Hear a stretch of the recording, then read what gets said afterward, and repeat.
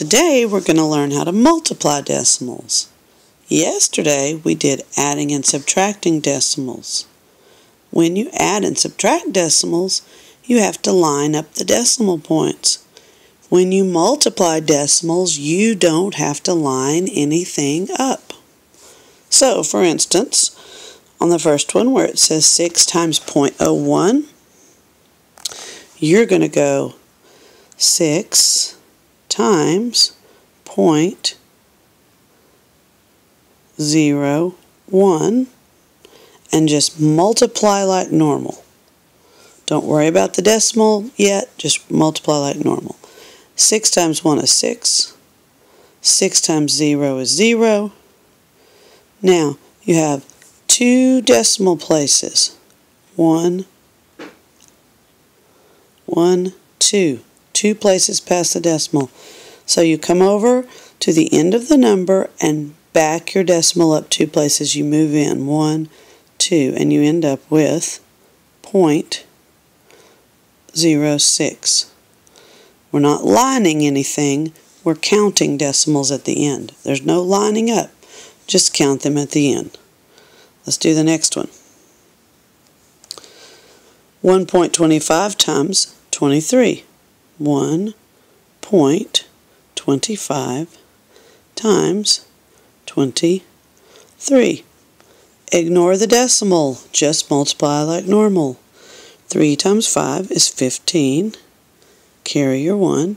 3 times 2 is 6, plus 1 is 7. 3 times 1 is 3. Then 2 times 5, first put your 0 down. Then 2 times 5 is 10. Carry your 1. 2 times 2 is 4, plus 1 is 5. Then 2 times 1 is 2. Now you're ready to add them up. So you have 5, 7, 8, 2. Now the last step is to go back and count the decimal places. Well, there's 1, 2 places past the decimal.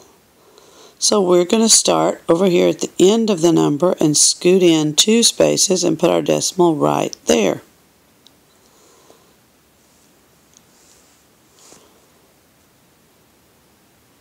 So 28.75. Okay, let's try one more. Negative 2.78 times 0.8. First, decide at the beginning the answer is going to be negative, because a negative times a positive is a negative. So now that you know the answer is going to be negative, you just write the numbers down and multiply like normal. So 2.78 times 0.8. We're not lining anything up. We're just writing them down. Remember, it doesn't matter if they're lined up. We only line them up when we're adding and subtracting. Now you just multiply like normal. 8 times 8 is 64. 8 times 7 is 56. Plus 6 is 62.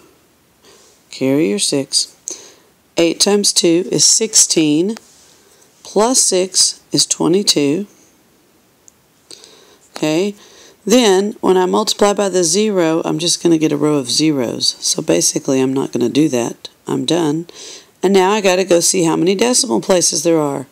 1, 2, 3. 3 decimal places. So start at the end of the number and go back 3 and place your decimal. So your decimal goes here.